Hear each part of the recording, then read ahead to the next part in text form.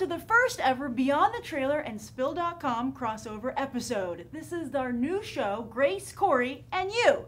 Korey, what do we do on this show? Grace, wait a minute, I thought it was called Korey, Grace, and Korey.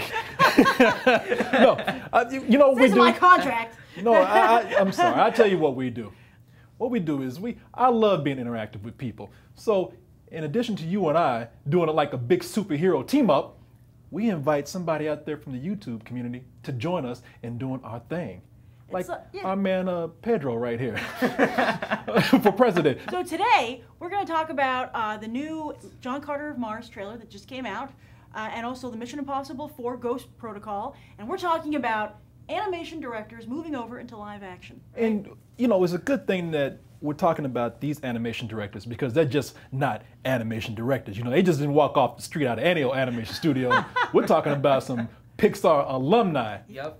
Andrew Stanton and Brad Bird. Yeah, we got 2 Oscars there, right? Both gentlemen have Oscars. I think it'll be interesting to see how they translate in the process, because when you're animating, you know, you have these whole worlds to play in, and then live action, you know, it has to exist. You can't just dream anything up and digitize it. However, maybe, you know, Andrew Stanton can, because John Carter of Mars is a heavily CGI film. Mm-hmm. Well, I didn't mean to interrupt you. We're just talking over you, Ezra. Yeah. Ezra, you just sit up there all quiet. Zoom. Yeah. What do you want to say, Ezra? You look like you want to say something. Well, based on the trailers for John Carter, well, the one trailer that was released, I didn't see much CGI until the second half, and it does look pretty cool visually. But the problem is that I don't get a feel for the story yet. Well, I think it looks a lot like Utah. And I think that I appreciate the realism they're going for, but I bet a lot of people watch that trailer and don't know he's on Mars. So are you trying to say John Carter's a Mormon or something? Running for president. You know, here's the thing about animation directors going live action. Animation directors feel probably more comfortable working live action today than any other time, because thanks to CG and technology that we have today, what normally probably would have been cheaper to do or easier to do in animation, we can now make anything in live action and bring it to life.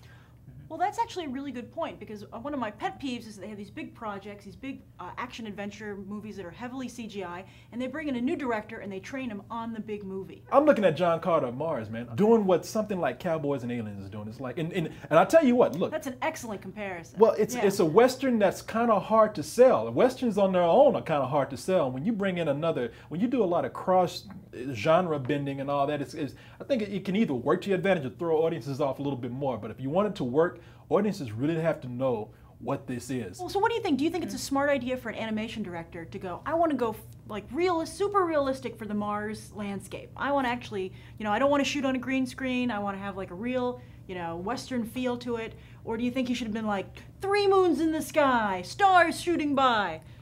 I think he should have went with the Avatar direction and just made it his own, creative and full visual effects. Mission Impossible 4 Ghost Protocol looks amazing. I think we're all jazzed about that. You know, the thing is, Brad Bird, he's not only, you know, you take him out of the project. First of all, he's great for this project. Oh, perfect match. Yeah. You look at The Incredibles. I mean, that is a live action superhero movie. I don't care if it's animated or not. Take Brad Bird out of the picture even, and I think that they're going the right direction with this property. It's about the team now. Well, what I think is so interesting about this new trailer is that my favorite shot is when Tom Cruise is in that dust storm and he has to get out of the way of the car that's like flipping out. And I just think that's so cool, and it's interesting because that's a great example of live action, but using that animator's imagination to have something happen that you can only do with CGI and special effects. I don't know, come to Texas and drive. You see that every day. You'll be dodging cars and trucks and all kind of stuff. I think Mission Impossible looks awesome. I'm very impressed with the trailer. I think Brad Bird is the perfect choice for it. I love The Incredibles. I think it's a great animated superhero movie, and I feel like the action in that film just proves that Brad Bird is ready to do something like this, and that he knows what he's doing. A really great thing also that's very exciting is that, you know, animation is having some problems, particularly in like 2D and everything, and that they're just not attracting the talent right now. But if it's something that's crossing over all the time, where you're like, hey, you can move between live action and animation as much as you want, maybe you'll start having, you know, the tide go the other way, and you'll have live action directors going, you know, I want to make an animated film, and you know, and then you just widen the possibilities up to everybody. Yeah, and you'd be surprised. I mean, I think it's everybody's ambition at some point to probably direct live action. Let's not forget that Disney started out as an animation studio. I mean, Doing both, live action mixes. Yeah, Walt Disney was the first guy doing this stuff with his Alice cartoons. I mean, I'm a fair person. That's the first thing you'll learn about me, Grace. Ezra, look at me in the eye. Look at me. I'm a fair man, okay? And I want both these movies to do well, even though I'm worried about one and I'm more enthusiastic about the other. Especially me being a lover of animation, I want to see directors who venture out to live action do well. And so I'm hoping great things for both these films. Well, I just hope they change live action rather than live action changes them. Ooh, that's profound. Look at that. Well, I'm hoping for the best for both. I'm more looking forward to Mission Impossible. That's definitely something that I'll be looking forward to seeing in IMAX, since it's shot with IMAX cameras and stuff like that. I'm a little bit worried about John Carter, but who knows? It could surprise me. Maybe the next trailer will be fantastic. I don't know. I mean, he did do WALL-E and Finding Nemo. I love WALL-E.